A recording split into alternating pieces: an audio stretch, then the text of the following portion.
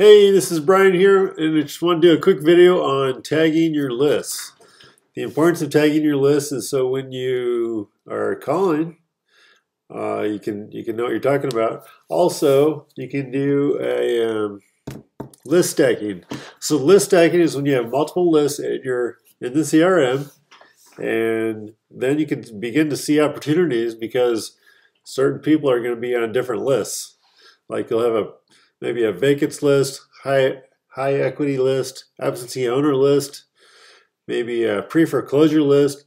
And let's say you have a bunch of people all on the same sort of list, and you'll see the numbers start to stack up.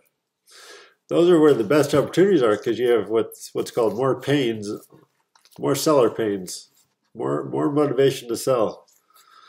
So anyways, I'm going to show you how to do it, and then it's up to you. You can upload the list. So let's go back. So anyways, to import a list, you're going to go to import contacts right here. You're going to go to contacts, import contacts, go to upload a file, upload. And then you're going to go over here, go next. It usually doesn't take very long. Sometimes during the day it takes a little bit longer. But you want to make sure you got your mapping right. So this is called list mapping. You're going to map your list. Make sure you got your address, city, state, zip. And then you want to put their name in. So you're going to do your first name, last name. And then for cold calling, you don't need their mail address. And you're going to say don't import unmatched columns.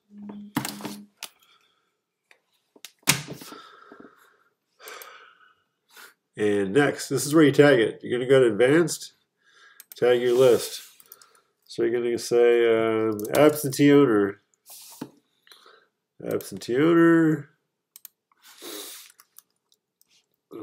tired landlord.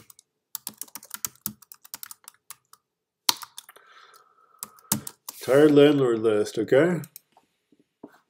You're going to go to submit. And then they're going to show up here. So you're going to see absentee owners, tired landlords, all that good stuff. And before you know it, you're going to have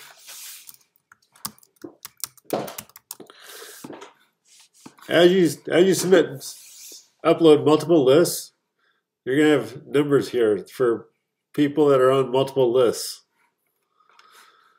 Let me see if I can show you here.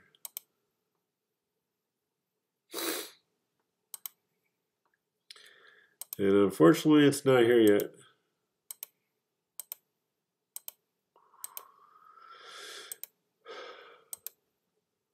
So if I upload this list again, I'll show you how that works. We'll just go like this. I'm going to go next.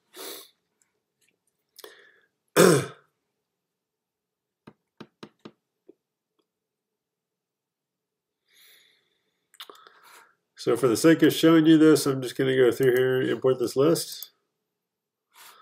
I'm going to say advanced. I'm going to tag it again. I'm going to say probate. And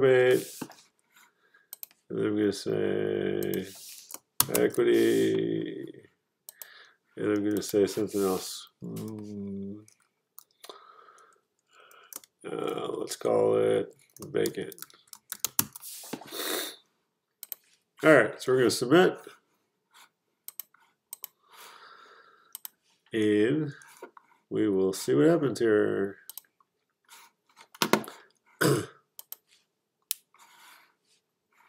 So if you ever want to search for a record, here we go. So the numbers are starting to appear. So as you get more lists here, these numbers are going to grow with people on this multiple lists. So people are going to show up here.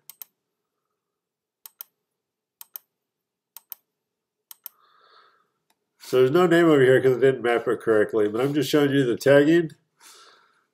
As you, like I said, as you import more lists, people are going to be on different lists. People and homeowners are going to be on multiple lists. You'll start seeing 3 and 4 over here. Anyways, if you want to go search for something certain, you can click over here. You can say like probate, which I don't think. Hey, there you go. I added probates. So probate, you can add whatever you want. Pre-foreclosure.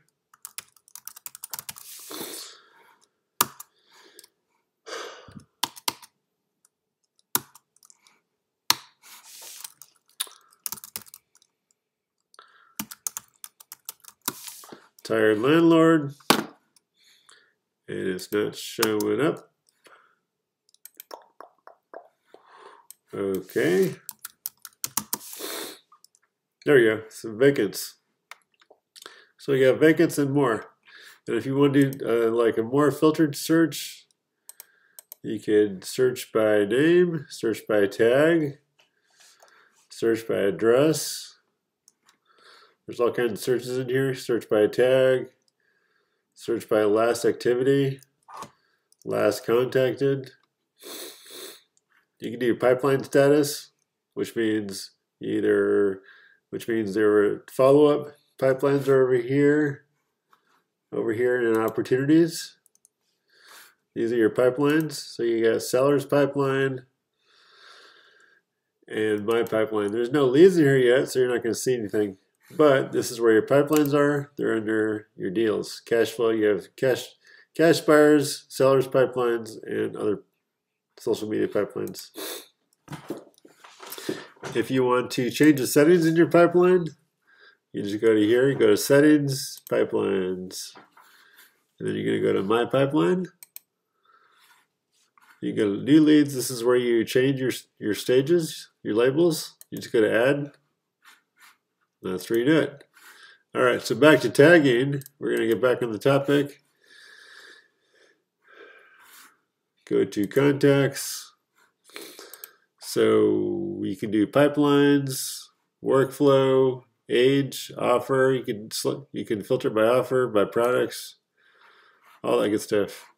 All right, so that's all about tagging. Once again, if you didn't tag your list when you added it, you can go here, go to select. You can select the list or select all, and you can add a tag. You can say, I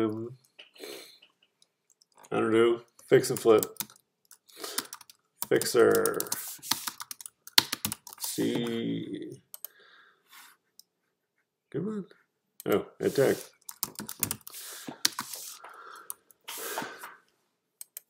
So we're going to add the tag fixer. And I'm going to show you over here how the numbers are going to stack up. Well, it didn't do it yet. But you can keep adding more tags to your list if you want. Go over here, go to add tag. You can just keep adding them.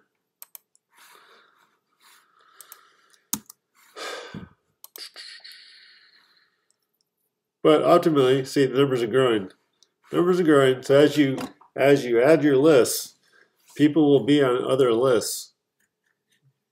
A lot of times, if you're marketing to the same area, the same geographic area, as you do that, you're going to see people on the different lists. Anyways, that's it for this video. Have a great day.